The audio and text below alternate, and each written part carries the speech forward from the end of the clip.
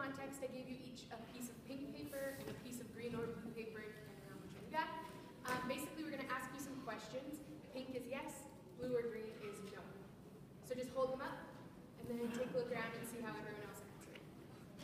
Okay? So we decided to present on gender, body image, and self-esteem in the media. So, do you feel good about the way you look? Yes or no? Pink was yes, green or blue was no. Okay.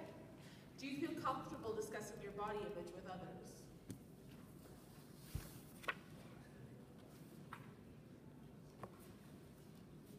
Okay, does the media affect how you feel about yourself?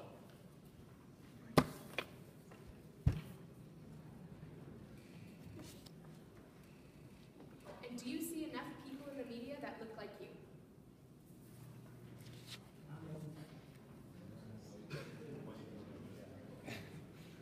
Cool. Thank you for answering our questions. I'm going to ask you another hypothetical question. You don't need to answer, but just think about it while I'm talking. What makes you beautiful?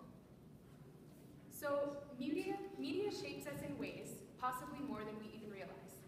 From our interactions, our self-worth, our perceptions of ourselves and of others, and our general outlook on how we stack up physically to not only the people we stand next to on a day-to-day basis, but an ideally unrealistic norm in the media.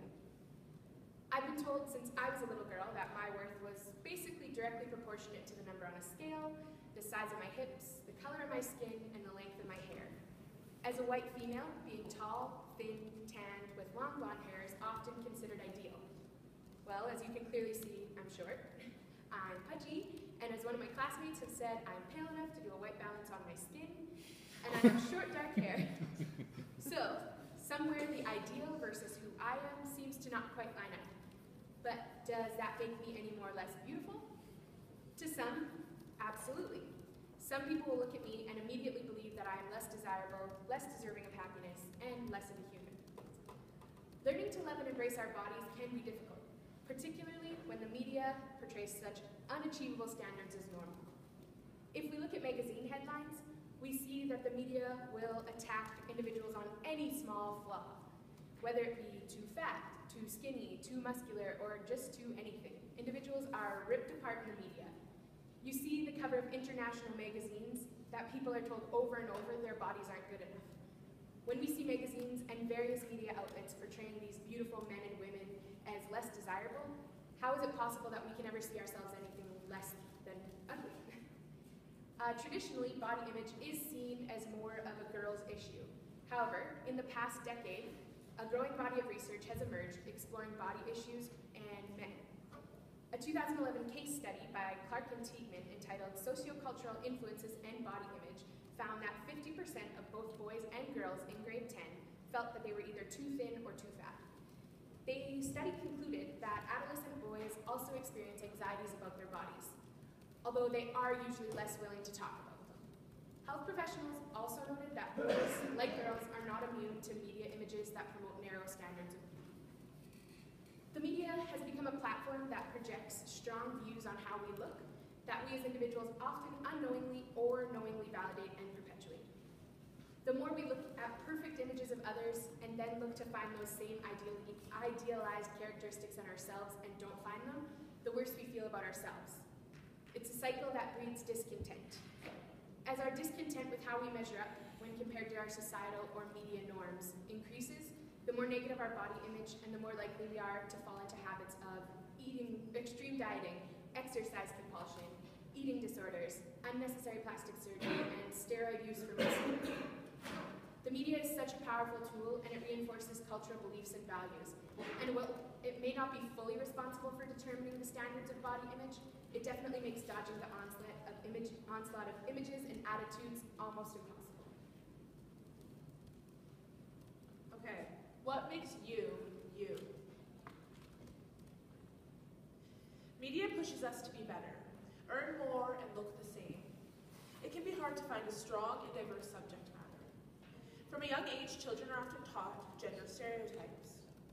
Even toys at McDonald's are called girls' toys and boys' toys until early 2010.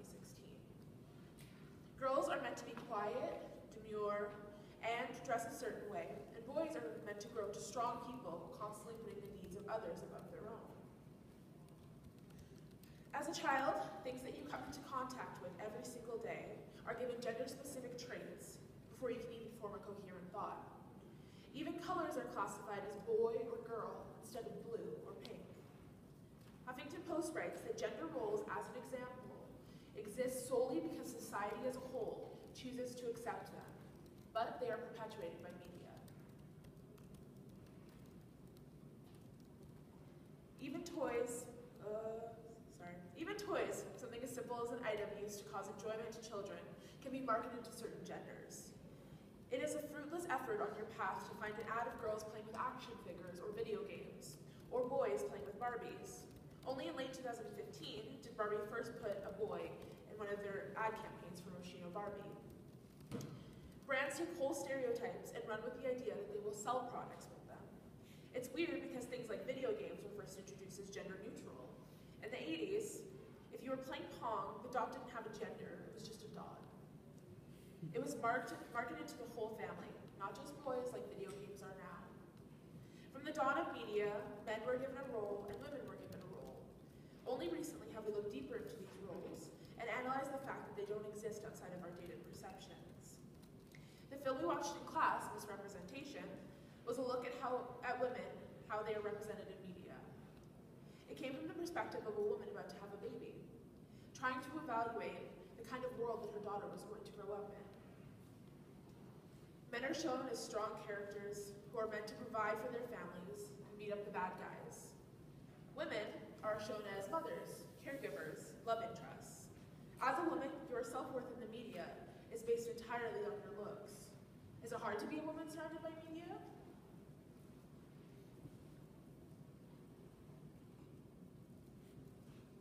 You know, I was at the rally last night, and some guy came up and he said, I saw you on Fox and Friends this morning.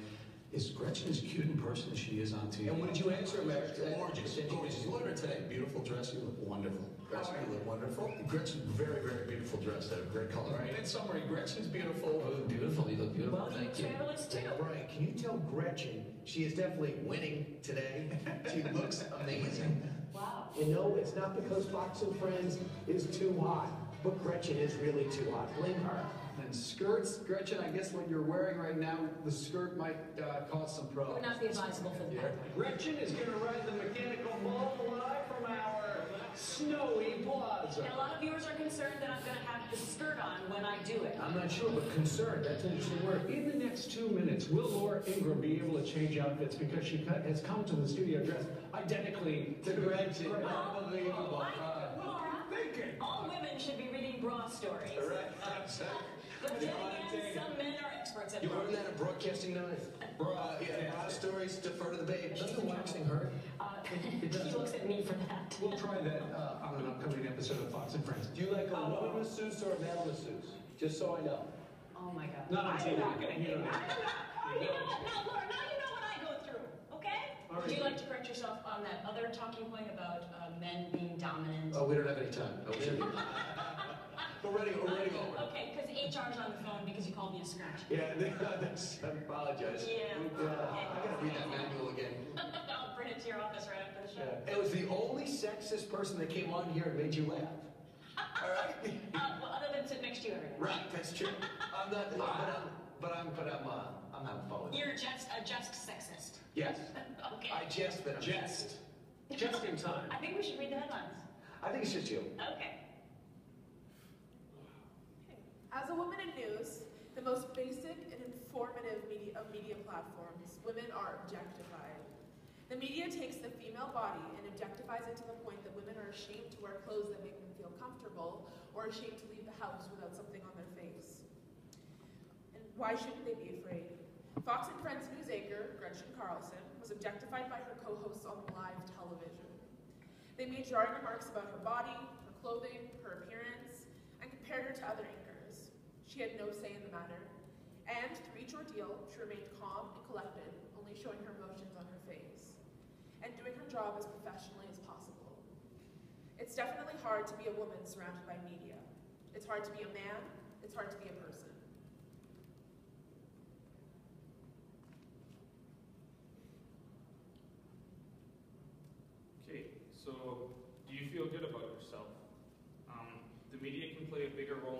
lives than we tend to think. And one of those roles that media plays is on our self-esteem levels.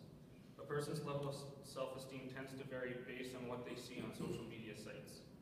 One of the biggest ways that the media can affect our self-esteem is by making us think that if we don't live the perfect life, we may as well not live at all.